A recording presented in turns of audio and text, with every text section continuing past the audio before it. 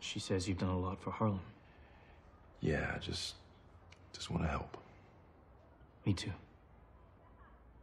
That's what led me to that warehouse. You call that helping? You're gonna beat that kid within an inch of his life. Come on. I wasn't gonna kill him. It sure looked like it. The Hand is dangerous.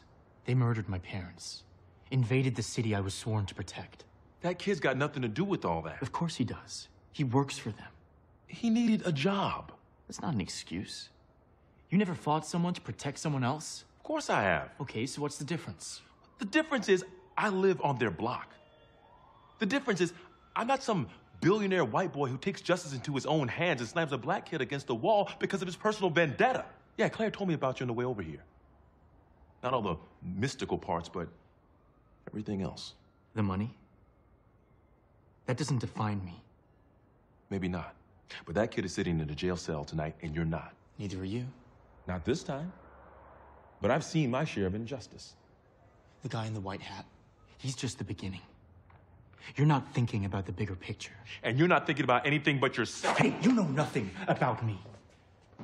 I know enough. And I know privilege when I see it. You may think you earned your strength, but you had power the day you were born. Before the dragons, before the Chi, you had the ability to change the world without getting anybody hurt. These people won't be stopped that way. Oh, so you're taking the war to the ones at the bottom, is that it?